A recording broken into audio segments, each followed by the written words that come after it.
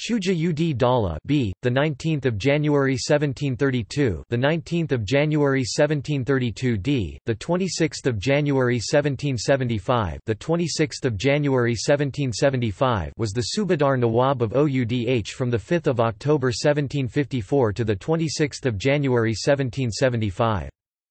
Though a minor royal, he is best known for his key roles in two definitive battles in Indian history, the Third Battle of Panipat, which temporarily halted Maratha domination of the northern regions of the Mughal Empire and overthrew Shah Jahan III and reaffirmed Shah Alam II as the rightful emperor of the Mughal Empire.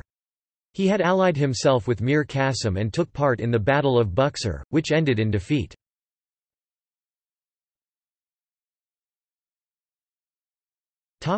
Early life. Shuja-ud-Daula was the son of the Mughal Grand Vizier Safdarjung chosen by Ahmad Shah Bahadur. Unlike his father, Shuja-ud-Daula was known from an early age for his abilities to synthesize his subordinates. This skill would eventually cause him to emerge as the chosen Grand Vizier by Shah Alam II. Shuja-ud-Daula is also known to have assisted the famous Alavardi Khan on various occasions when the territories of the Nawab of Bengal were being ravaged by Raghoji I Bansal and his Marathas. Thus Shuja-ud-Daula is known to have been a very respected figure among the servicemen of Alavardi Khan.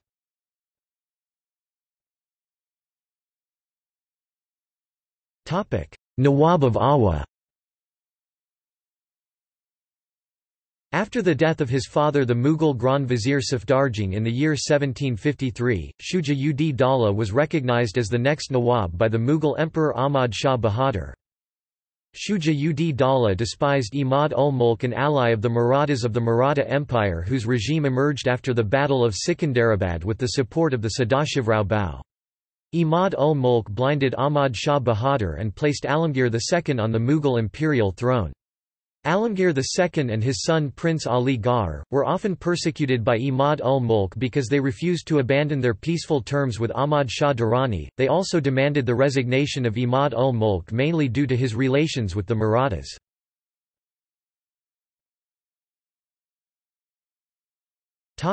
Grand Vizier of the Mughal Empire. Prince Ali Gar fled from Delhi when he realized a conspiracy that would eventually lead to the murder of the Mughal Emperor Alamgir II. Shuja-ud-Daula welcomed and protected Prince Ali Gar, who then declared himself Shah Alam II and officially recognized Shuja-ud-Daula as the Grand Vizier of the Mughal Empire. Together they challenged the usurper Shah Jahan III, who was placed on the Mughal imperial throne by Sadashivrao Bhau and his forces, which plundered much of the Mughal Empire. Shah Alam II was then advised to lead an expedition that would attempt to retake the eastern regions of the Mughal Empire from the British East India Company and Mir Jafar. While Shuja-ud-Daula, Najib-ul-Daula and Mirza Jawan Bakht allied themselves with Ahmad Shah Durrani and assisted his forces during the Second Battle of Sikandarabad in the year 1760 and later led a Mughal army of 43,000 during the Third Battle of Panipat.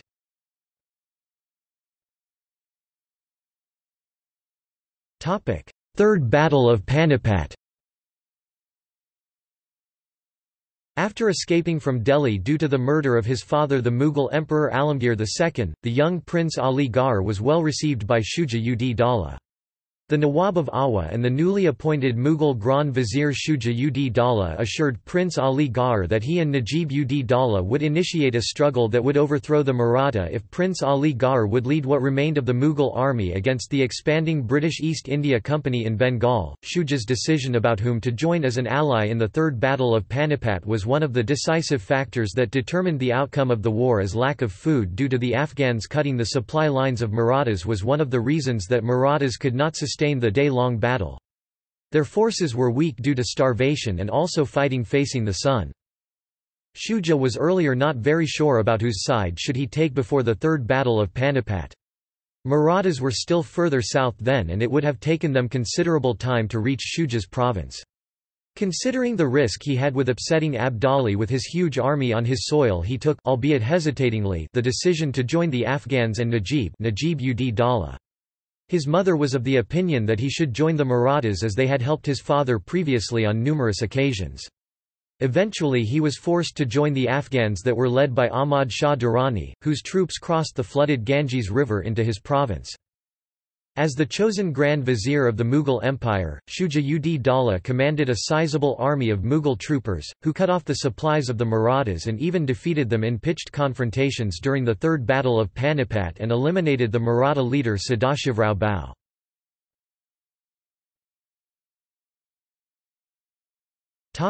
Battle of Buxar.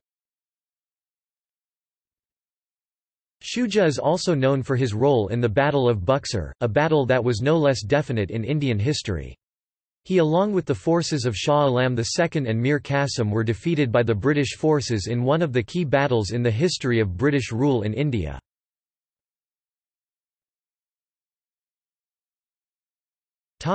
Allahabad Treaty. He again fought British with the help of Marathas at Kara Jahanabad and was defeated.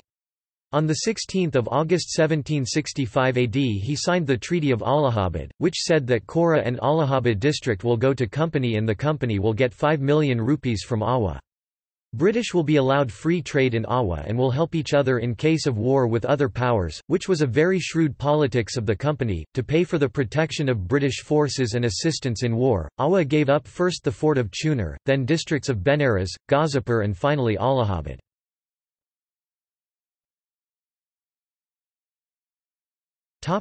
Reemergence of Shah Alam II.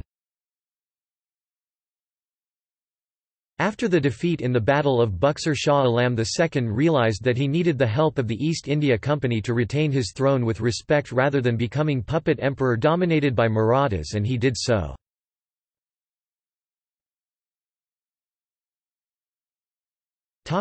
Death and burial. Shuja-ud-Daula died on 26 January 1775 in Faizabad, the then capital of Awa, and is buried in the same city. His burial place is a tomb and known as Gulab Bari, Rose Garden. Notes